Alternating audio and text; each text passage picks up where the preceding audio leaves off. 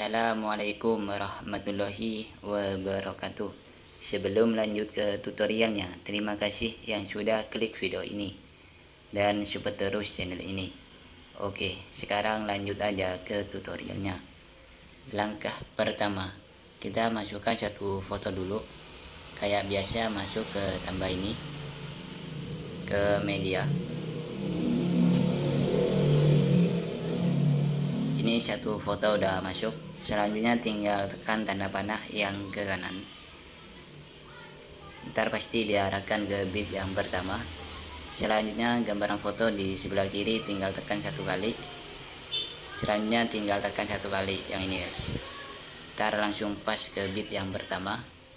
Selanjutnya tinggal tambahkan efeknya dulu, khusus foto yang pertama. Tinggal ke sini. Masuk ke distorsi, aku tambahkan ubin dulu. Ini aku aktifkan doang, kalau udah tinggal keluar. Terus ke efek lagi, tambahkan efek. Selanjutnya tinggal masuk ke move, aku tambahkan ombang ambing dulu. Masuk ke pengaturan standar. Selanjutnya khusus sudut aku kasih 90 dulu. Aku kasih 90. Khusus frekuensinya aku kasih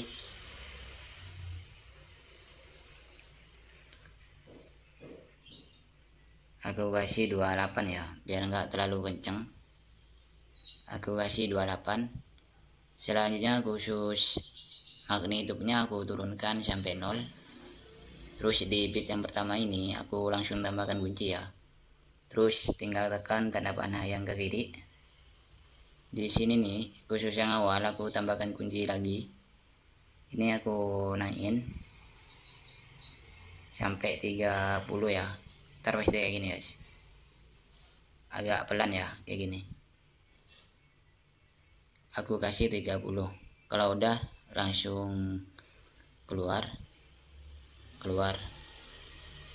Terus tinggal ke sini ya. Nih. Kita tambah lagi. Terus aku tambahkan kotak yang ini nih guys. Nah yang ini ya. Terus tinggal ke sini ke edit. Terus yang ini aku naikin kayak gini. Nah aku naikin sampai 400 ya. Aku naikin 400. Terus tinggal keluar dulu.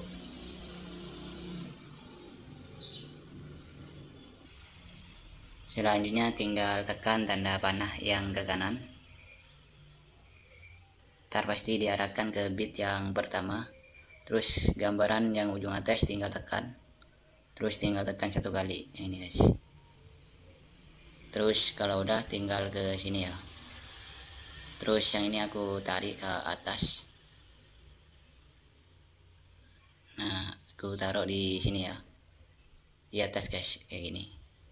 Terus tinggal ke sini, gandakan satu layar. Selanjutnya yang ujung atas tinggal tekan ke sini nih. Ini aku pindah ke bawah ya. Nah, aku pindah di bawah kayak gini. Terus khusus warnanya aku ubah dulu ya, tinggal keluar. Terus ke sini. Terus aku kasih warna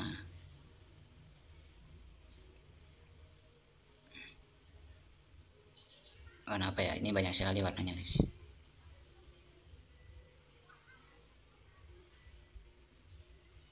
Aku kasih warna kuning ya, di sebelahnya warna merah guys. Terus ke sini, ini aku mentokin sampai 100% ya. Kalau udah tinggal keluar. Terus yang ujung atas udah ya. Terus di bawahnya ini lagi aku ubah, masuk ke color. Aku kasih warna kuning, di sebelahnya warna merah ya. Terus ke ujung bawah, ini aku naikin sampai 100%. Kalau udah tinggal keluar. Terus kalau udah tinggal ke sini ya, tinggal geser ke menit 4.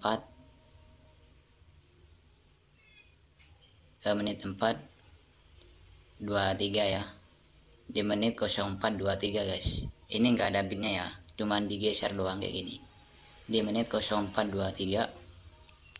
Terus tinggal tekan yang ujung atas sini guys. Ini aku tambahkan kunci ya. Terus di bawahnya samain, langsung tambahkan kunci kayak gini ya, tambahkan kunci. Terus tinggal tekan tanda panah yang ke kiri. Ini aku tambahkan kunci juga. Ini aku umpetin ke atas guys. Nah, aku umpetin ke atas ya. Kalau udah tinggal keluar.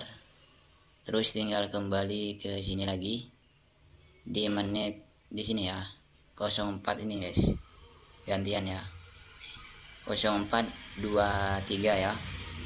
Tekan tanda panah yang ke kiri. Ini aku tambahkan kunci juga. Ini aku pindah ke bawah ya, umpetin di bawah guys. Kalau udah tinggal keluar. Ntar yang awal nggak ada ya, kosong kayak gini. Terus keluar kayak gini guys, kayak gini ya. Ini khusus yang awal ya. Ini yang awal udah selesai. Terus khusus foto jedag jedugnya di sini ya, di menit di sini ya, bit yang pertama ini guys, khusus jedag jedug. Terus tinggal ke sini ya. Ini satu foto udah masuk. Ini tinggal pilih sampai 5 kotak, 1 2 3 4 5. Tekan 1 kali. Terus khusus di sini yang awal aku potong dulu. Ini yang awal ya.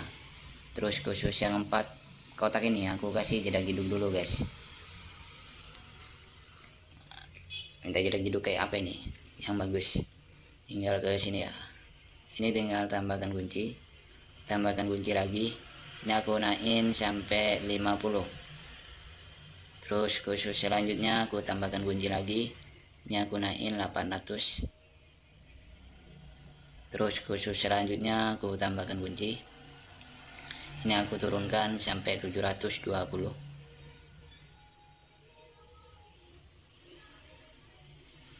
Terus khusus selanjutnya aku tambahkan kunci lagi. Ini aku naikin sampai 800 ya. Ini khusus yang terakhir 800. Ntar hasilnya pasti kayak gini.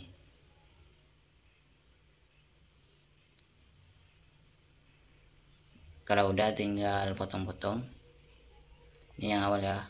Tekan tanda panah yang ke kiri. Tinggal tekan 1 kali. Tekan 1 kali guys. Tekan tanda panah yang ke kiri. Tinggal tekan ini ya. Ntar pasti ini guys. Kayak gini ya yang awal ya. Terus kalau udah tinggal tambahkan 1 foto lagi. Masuk ke sini, ke media. Ini 1 foto udah masuk lagi. Ini tinggal pilih sampai 5 kotak, 1 2 3 4 5. Terus khusus yang awal aku potong dulu. Ini yang awal ya. Terus khusus yang 4 kotak ini aku kasih jedag jedug guys. Ini tinggal tekan aja sini. Ini tinggal tambahkan kunci. Terus yang selanjutnya aku tambahkan kunci lagi. Ini aku naikin sampai 50. Terus khusus selanjutnya aku tambahkan kunci. Ini aku kasih 720 ya. Terus khusus selanjutnya tambahkan kunci. Ini aku naikin sampai 750. Khusus yang terakhir tambah kunci, ini naikin sampai 800 guys. 800 ya. Ntar pasti kayak gini. Kayak gini guys. Ini kalau udah tinggal potong-potong ya. Terus tinggal kembali ke foto yang awal. Ini yang awal ya. Terus yang kedua ini tinggal tekan. Terus ke titik 3 di atas tinggal tekan 1 kali, balik secara horizontal. Terus tinggal lompatin satu foto, tinggal ke titik di atas, tinggal balik secara horizontal guys, tinggal tekan satu kali, ntar pasti kayak gini ya. Terus tinggal tambahkan satu foto lagi, ini khusus yang terakhir.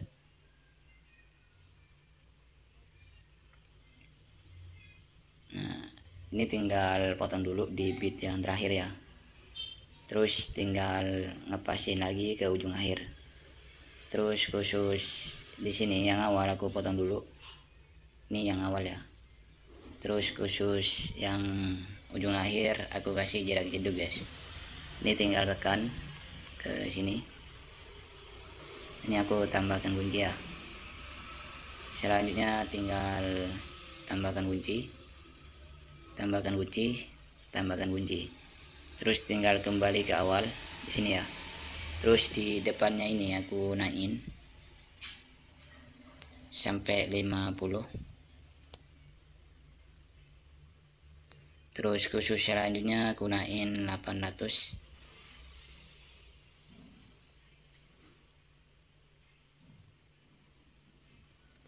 Guys. Ntar pasti kayak gini ya.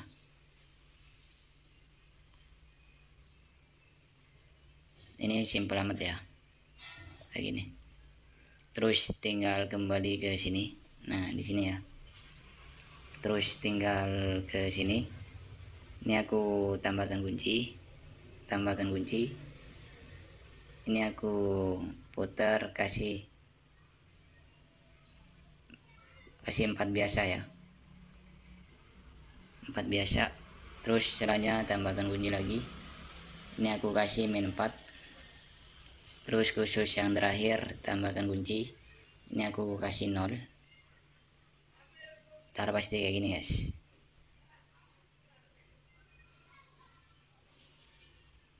Kayak gini ya. Kalau udah tinggal ke sini, ke awal lagi, terus ke sini ya, ke atas.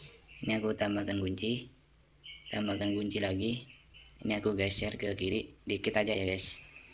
Terus yang selanjutnya tambahkan kunci, ini aku geser ke kanan dikit aja. Terus khusus yang terakhir tambahkan kunci, ini aku pindah ke tengah.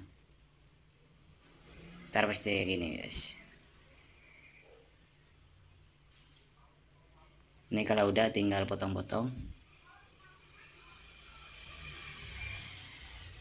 Selanjutnya kalau udah tinggal ke sini ya. Nah ini kan foto yang pertama ya. Ini khusus yang 4 kotak yang kecil-kecil, aku kasih jedag jedug ya efeknya. Ini tinggal nyalin efek dari sini dulu, dari foto yang pertama ini ya, yang panjang. Ini tinggal tekan efek ke tiga, salin efek. Terus aku tempelkan di sini. Terus ombang-ambing tinggal tekan. Selanjutnya ke sini dulu, atur ulang ya. Terus khusus sudut aku kasih 90.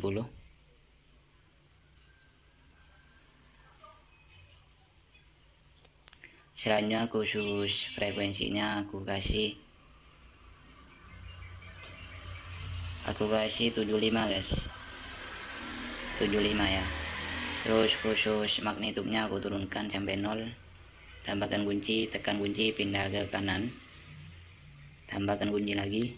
Ini aku naikin sampai 74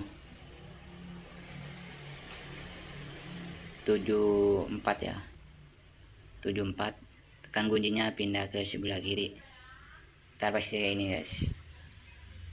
Terus tinggal luruskan di tengah, tinggal keluar ke efek, tambahkan efek. Selanjutnya masuk ke warna, aku tambahkan paparan gamma. Ini khusus di tengah langsung tambahkan kunci ya. Terus di sebelah kiri aku tambahkan kunci lagi. Ini aku terangin sampai 55 ya, 1055. Ntar pasti kayak gini guys. Ini tinggal luruskan di tengah lagi, tinggal keluar ke efek, tambahkan efek. Selanjutnya tinggal masuk ke distorsi. Terus aku tambahkan remas dulu. Remas tinggal tekan. Ini khusus di tengah tambahkan kunci, di kanan tambahkan kunci, di sebelah kiri tambahkan kunci. Terus khusus di tengah aku kasih 05 ya, min 0,05. Ntar pasti kayak gini. Terus tinggal keluar ke efek, ke titik 3 salin efek. Ini tinggal tempelkan khusus 4 foto ya.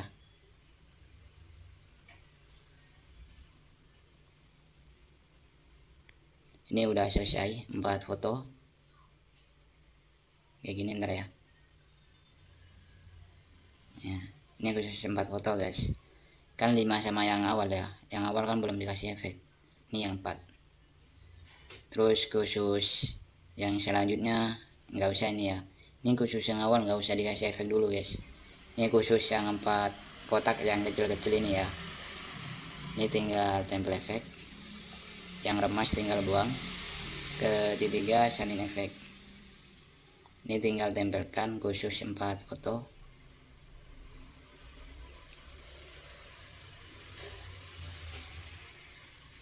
Ini udah selesai ya, ini 4 foto kayak gini. Terus khusus yang selanjutnya, ini kan yang awal ini nggak usah guys, langsung ke yang kecil-kecil yang ini ya. Ini tinggal tempel efek.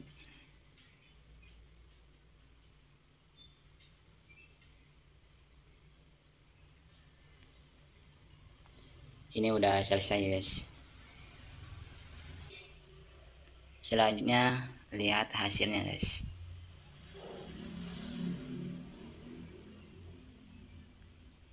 Ini kan foto yang nomor 2 ya.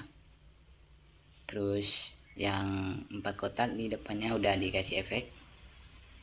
Terus khusus yang foto selanjutnya ini yang awal kan belum dikasih efek. Terus khusus yang 4 ada efeknya. Terus khusus foto yang awal lagi nggak ada ya. Nah, selanjutnya kayak gini guys tuh. Ini udah selesai. Khusus foto yang pertama aku nggak dikasih efek ya, biar netep gerakan kayak gini guys, kayak gini ya, sengaja nggak dikasih efek. Kalau mau ditambahin efek ntar silakan, kalau saya nggak mau dikasih efek ya, biar beda-beda guys motifnya ya. Ini udah selesai, terus tinggal simpan di atas nih. Cukup sekian, terima kasih. Assalamualaikum, sampai ketemu video berikutnya guys.